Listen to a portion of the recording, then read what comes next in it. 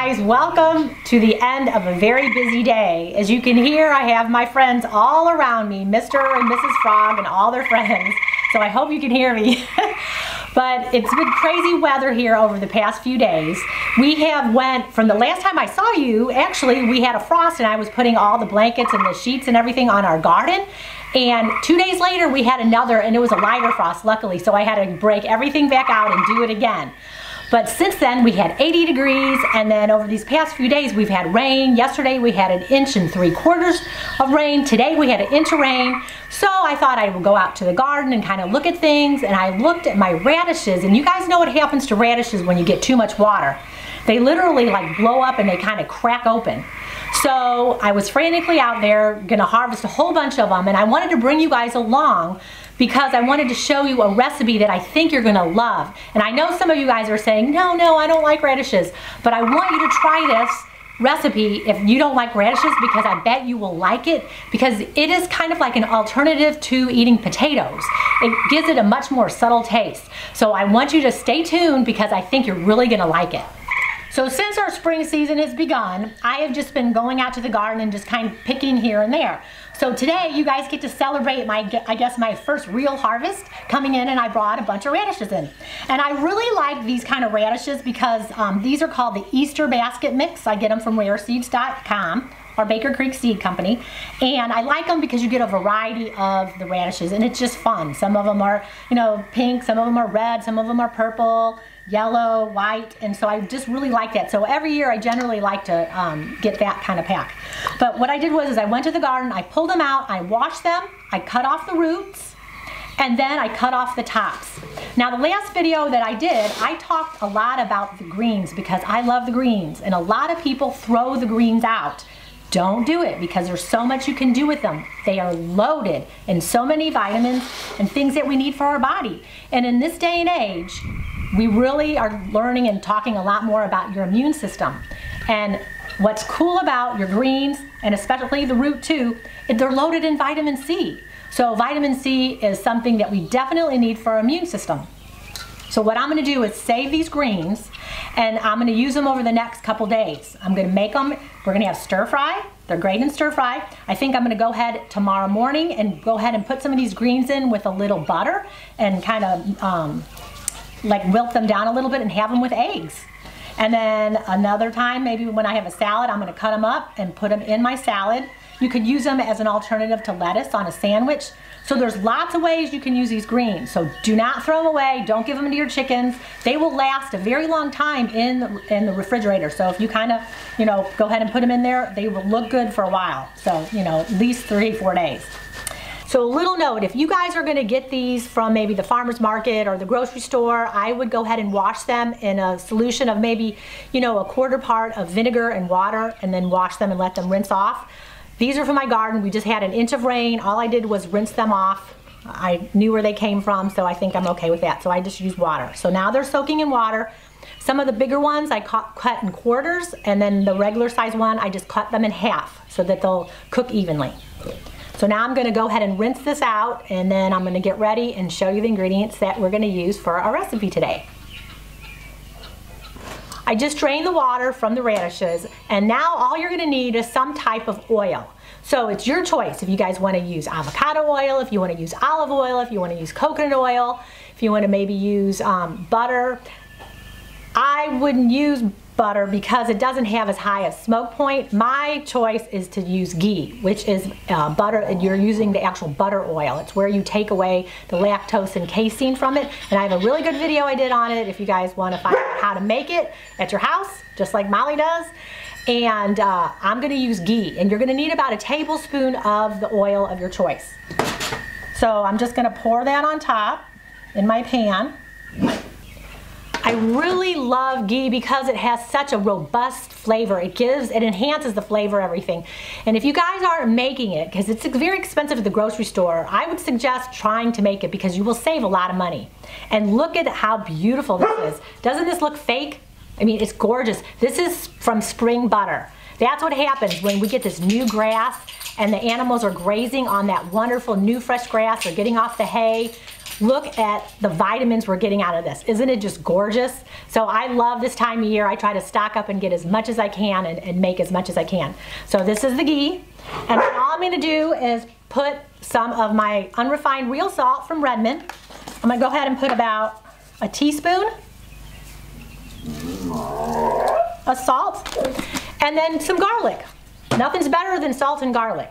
So I'm gonna use my garlic flakes that I make, but you can use garlic powder, you can use fresh minced garlic, whatever you got. If you guys wanna put dill in there, fennel seeds are really good in this too. You know, anything you want, whatever your tastes are.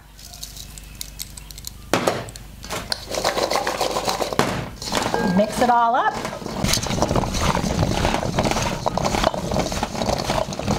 Everything is mixed up now, so I preheated the oven to 400 degrees, and I'm gonna get my baking dish and we're gonna put it all together.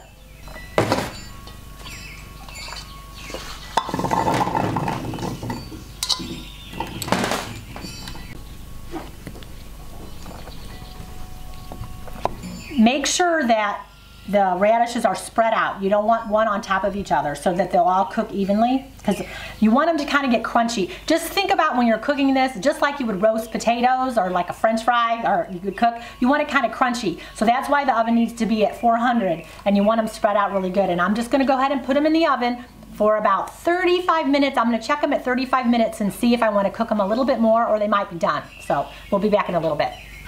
While the radishes are cooking in the oven, I kind of want to talk about radishes a little bit. The cool thing about radishes are they only take anywhere from like 21 to 30 days for them to go from seed to the actual, you know, leaf and the root itself. So they're great to put in children's gardens because children don't like to wait very long. So it's a great first thing to do for them. And it's something that you can do with succession planting. So you just keep putting them every couple weeks, planting them, and you'll have them. And if you want to go to the farmer's market or start a little business, it's something great because it's a great cash crop because you're going to get it so quick. Now everything that I grow in my garden and what Doug and I eat here, I look at sort of as an investment on our health, because Doug and I are our first healthcare providers. So I want to put the best thing that I can. And I love these things like the radishes. They're in the brassica family, and they're type of a cruciferous vegetable. And cruciferous vegetables like your cabbages and your kales, radish, arugula, things like that, are very good for your liver at detoxification. We have all these bad things that, you know, we're breathing in and just around us. So we need a lot of detoxification. So these foods like that, the cabbages, your broccolis, your cauliflowers, the radishes, are really amazing to add to your diet. So I try to have some type of cruciferous vegetable into my diet every day.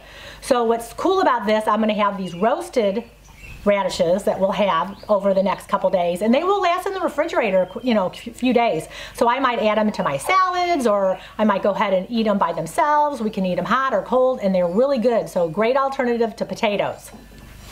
And then, like I said, we're going to be doing a lot with the greens. So when I'm using these foods, it's basically like food is your medicine. So that's what I want to look at when I'm picking out the things that I'm putting in my body. Now let's go get some fresh parsley from the garden.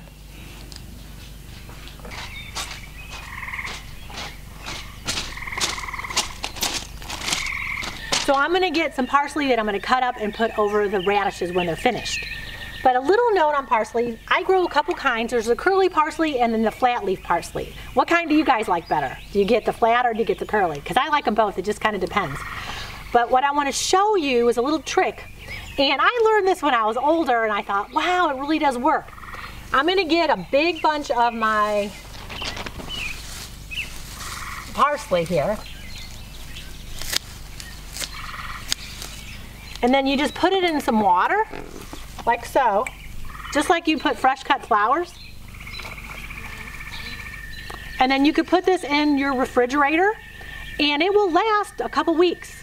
And what I do is, just like with flowers, you might want to drain the water out and maybe cut the bottoms, put it in there, and then when you're ready and you want some parsley, you can just cut it and go ahead and get it from your refrigerator and put it in the things that you want. So if you get it from the store, you get it from a farmer's market or CSAs, and you want it to last longer, that's a great way to keep your parsley fresh.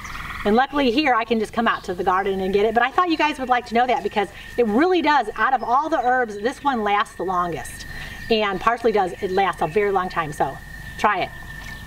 20 minutes later. And so I'm going to just go ahead and look at them and flip them, and then probably let them go maybe 15 more minutes.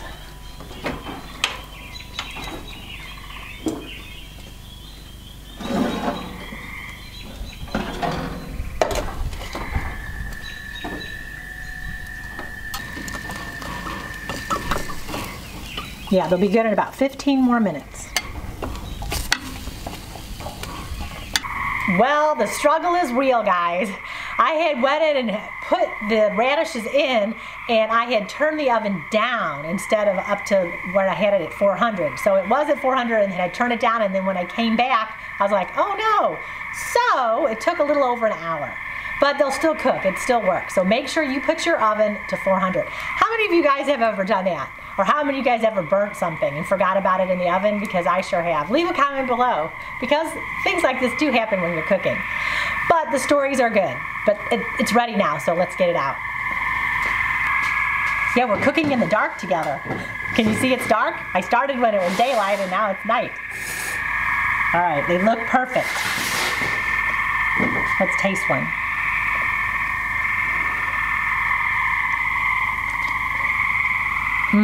They're perfect. And the good thing about when you cook these, you know, radishes normally have a bite to them. There's no more bite. So you'll be pleasantly surprised that these turn out really good. So I want you to try them. The last two things I'm going to do is put a little bit more salt on them now that they're done.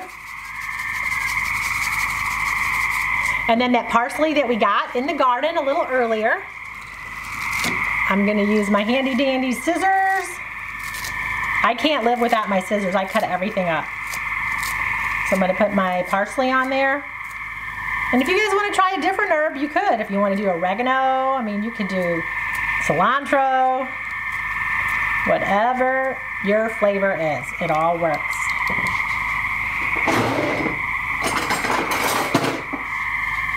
And I'm just going to kind of mix it all up.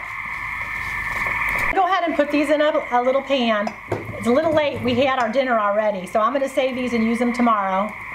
Probably put them in some salads, or just eat them by themselves, because they are good cold too. And let me know what you guys are going to do with your radishes and your radish harvest. I would love to hear from you. And stay tuned, because I'm going to be doing a garden tour, because with all this rain we've been having, the garden is really popping. It's changed a lot from the last time you guys saw it. All right, well, I hope you guys are having a great day, and I will look forward to seeing you guys later. See, I got to get inside. It's getting late. Have some tea before bed. Bye.